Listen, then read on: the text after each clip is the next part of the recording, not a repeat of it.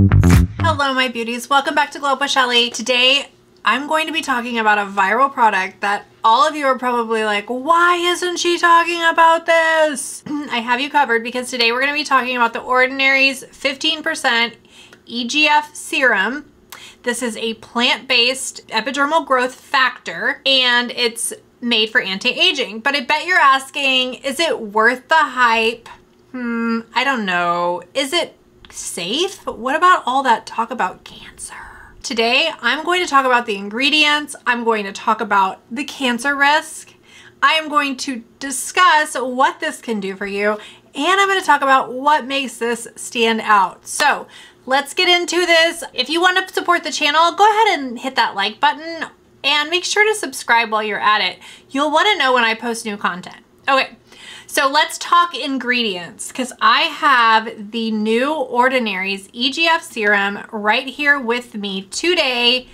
And I am so excited to be trying this serum. I will also do a video on my 30-day review, but this is just kind of a, what is this serum really about and should we be using it? Okay. So ingredient breakdown. Well, 3 key growth factors. And the first one is that famous SH-Oligopeptide 1, right? That's the one that mimics the human growth factor and is designed to stimulate collagen. And the second one that it has is SH polypeptide 76. And that really helps with the skin density, firmness, and elasticity. And the third one is SH oligopeptide 2, and that one really helps to reduce any chances of scarring as well as boosting collagen production in the skin. So it's got 3 pretty powerful peptides in this little bottle. And as we can see, the bottle is dark and it's designed to keep light out, right? Because the way this formula is designed is to make sure that you get those peptides on your skin in their most natural state. So some of the supporting ingredients in this serum are also glycerin, which helps to hydrate the skin as well as act as a preservative, a natural preservative. So there's some great ingredients in this serum. But what do the studies say about this serum? Well, in 2023, there was a meta-analysis in the Journal of Dermatology, and it showed that it studied 13 patients using plant-based growth factors, not the Ordinary specifically, but other plant-based growth factors. And it's on average, 46% of the participants saw a reduction of deep wrinkles within the first 90 days and versus only 28% with the placebo.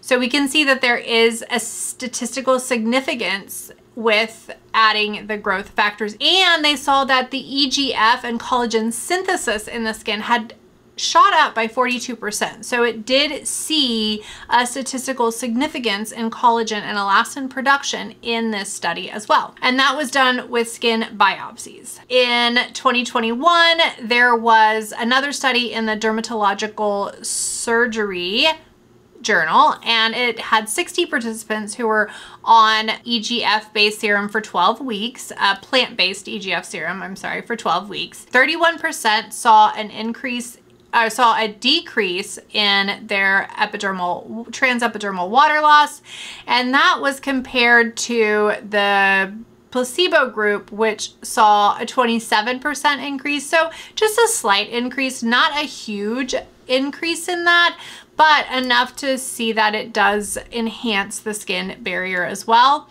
And then in 2022, there was a study in the Clinical Cosmetic and Investigative Dermatology Journal, and it compared plant-derived EGF serums to retinol in 40 patients with sensitive skin. And what it saw was that there was a large wrinkle reduction in the plant-based EGF serum with no irritation versus 35% of participants having irritation with retinol. So it was a really good, it showed that it was a little bit gentler, but it had similar results. Let's get to the cancer risk, guys, because I know, right, we know that this is going to help reduce our wrinkles, it's going to help with fine lines, it's going to help boost our collagen levels, it's going to help with elastin synthesis, right? So it's going to make our skin firmer, it's going to make it bouncier, right? All of those things that we want, but there's been a lot of talk of cancer, and I really want to take a pause and discuss this. So I'm in a lot of skincare groups online, and so I just like reading and seeing like what's out there, what people are saying. I also get on Reddit. I look at what people are saying on Reddit about some of the new skincare ingredients that are coming out. And what I've seen a lot of talk about is cancer and proliferation, cell proliferation in general, right? Because the idea is that epidermal growth factors increase cell proliferation. And that basically means it just increases the rate at which our cells produce, right? And regenerate. Okay, that also has led some people to think, well, what about cancer? So if you have a tumor cell or a malignant cell in your body, won't that reproduce rapidly too? Well, in theory, yeah, it would. I want to say this is a valid concern, I should say. It's a valid concern. Let me just tell you what the studies say. So in 2023, there was a meta-analysis in the Journal of American Academy of Dermatology, and what they found is that there were no cases. Can I say that again? No cases in the 1,172 patients using topical EGF for 6 to 24 months. And that is topical EGF. That's not even plant-derived topical EGF. That's just topical EGFs, period. So the way they do meta-analyses, if you know anything about scientific literature, right, they're looking at multitudes of studies. So in all of the studies they pulled where patients were using this long-term, out of 1,172 patients, not a single one developed a malignant cancer, okay, or malignancy in general. That's what one study says. What about other studies? Are there any other studies? Well, in 2024, there was a Norwegian study in the British Journal of Dermatology, and it actually tracked 100,000 women. 100,000 women. 106,978 to be exact. And they found no association between skincare products containing EGF and breast or endometrial cancer.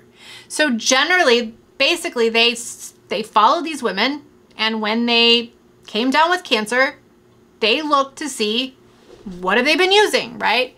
There were no causal relationships, meaning they could not say, oh, these EGF women developed a lot of cancers. Okay, so they could tell just by that large group of women, that 106,978 women, right, that ended up developing cancer over that 10 years, none of them they could ever relate back to EGF. And then, of course, I know you're not fine with just 2 studies, so let's give you 3. In preclinical safety studies on the Ordinary's EGF. In the study, they showed no mitogenic activity on human keratinocytes in vitro. Okay, so this was in a petri dish. And they probably put EGF on it, right, on human keratinocytes, and there was no mitogenic activity, meaning there was no enhanced cellular division in that little specimen that they did. Well, and this is good, right? Because we know that when we zap it with UVB radiation, y'all know what happens, right, to those keratinocytes. There's definitely some mitogenic activity going on, right? Essentially, though, what that's saying is EGF alone doesn't seem to activate that mitogenic activity. Okay, so now that we've seen the studies on cancer and I've calmed your fears on that, the plant-based EGFs really are bioengineered to lack receptor binding domains that could overstimulate your cells. Essentially an additional division. It doesn't contain those things that will bind to your receptors that cause extra division of the cells. So with plant-based derivatives, it's actually a little bit safer, even in theory, right, than your human or embryo-based EGFs. Another thing is that they degrade faster in the skin than human-derived EGFs. So when you put them onto your skin, they are going to sink in, of course, but they're going to degrade much quicker than a human-based EGF does, okay? So that is why plant-based EGF is really great. And you guys know that I have used Bioeffect for a while now. I really enjoy that EGF serum. It is very pricey though. At $150 a pop, a bottle, that's basically not even as big as this bottle. I think the plant-based EGF by Bioeffect is it's $150, but it's like maybe half of the size of this bottle. So it's very little serum. And this bottle of EGF serum from The Ordinary cost me $15.50. Okay, so that's it. It's a $15 serum. This is probably one of the cheapest EGF serums on the market. I don't think I've seen another one at this price point at all. I think the next one is like $30, and y'all know I tried a bunch and they did not, like a lot of the ones I tried didn't work that were low priced. Bioeffect, I saw changes in my skin. Skin Authority, I saw changes in my skin. Surprisingly, the SkinMedica TNS, I did not see changes in my skin. But Bioeffect is plant-based. Skin Authority is not. It's human-based. It's embryonic-based, basically. So, that being said, I can't say that it's because one's plant-based versus another one. I can tell you that those two did work really well for me. Now, I was not a fan of the TNS serum. I tried that last year. I think I got it last February, and I used it within like maybe 6 months because I only used it when I was needling medically and cosmetically, and I was so unhappy with that serum. So unhappy. For one, it was the most expensive. I think it was like $400, which is ungodly. A lot of money, right? And then on top of it, $400, and it didn't do anything. So this is only $15, right? You can try this. You can give this a try. Try it for 30 days. It's not going to break your bank. I didn't want to stop there though, right? I could tell you all about this serum, but I want to tell you about some of the things I found in relation to microneedling, cosmetic needling, and using plant-based growth factors. So let's discuss how plant-based growth factors can really support your microneedling and your cosmetic needling.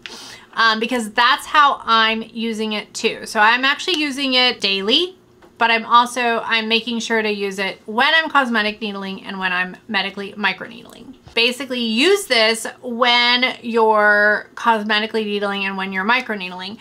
The results from what they've seen in some of the studies with plant-based EGF serums and microneedling is shown a 62% increase in, or 62% improvement, I should say, in acne scarring. And that is a huge jump from the 41% improvement that they saw from just microneedling alone. So growth factors actually do enhance the microneedling process. And histologically, that showed 2.3 times, I should say, thicker epidermis than without the EGF serum. So that is big, right? Because that says that when you're using EGF serum, you're boosting the effects of your microneedling. When you needle at depths of 0.2 to 0.5, so that would be almost cosmetic depth. When you get to 0.5 millimeter though, you're getting to medical depth.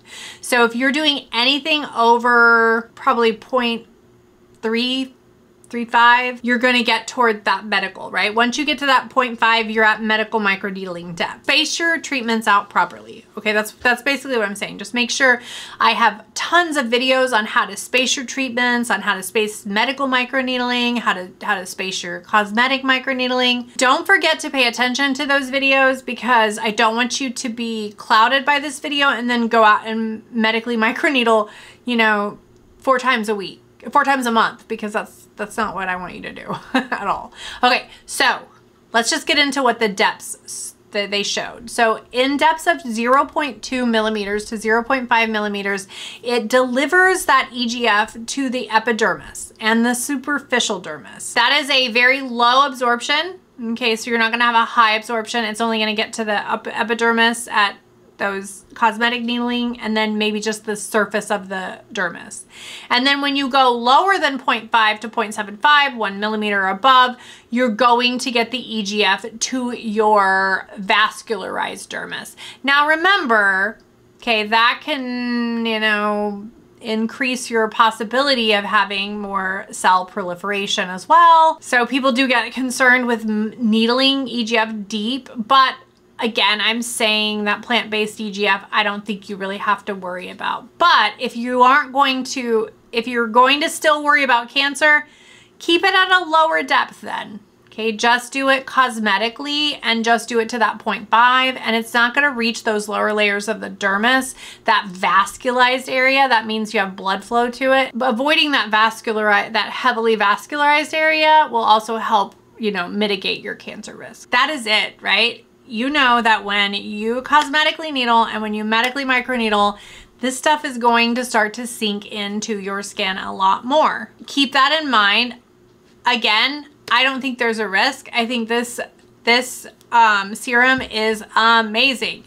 So it is bioengineered with plant growth factors to safely reduce wrinkles, to improve your skin texture, to improve elasticity, and to improve firmness in the skin. And if you look at The Ordinary's website, they do tell you that people are seeing results within 2 to 4 weeks of using this product, and that it does increase hydration, it increases elasticity and firmness, tightness of the skin, it reduces wrinkles and fine lines, and helps improve the tone and texture of the skin as well. So I am super pumped to be using this and to share my results with you. There you have it, the Ordinary's 15% EGF serum. It's got a lot of wonderful stuff in this serum, guys, and you just need to try this. For $15, you can't go wrong. Remember to drop your microneedling questions below. Hit like, hit subscribe if you want to support this channel. Guys, I love making this content. It is hard with a full-time job. So all the support you can give, I really do greatly, greatly appreciate it. Click on my links if you want to support the channel, and I'll see you next time on Glow Up with Shelley.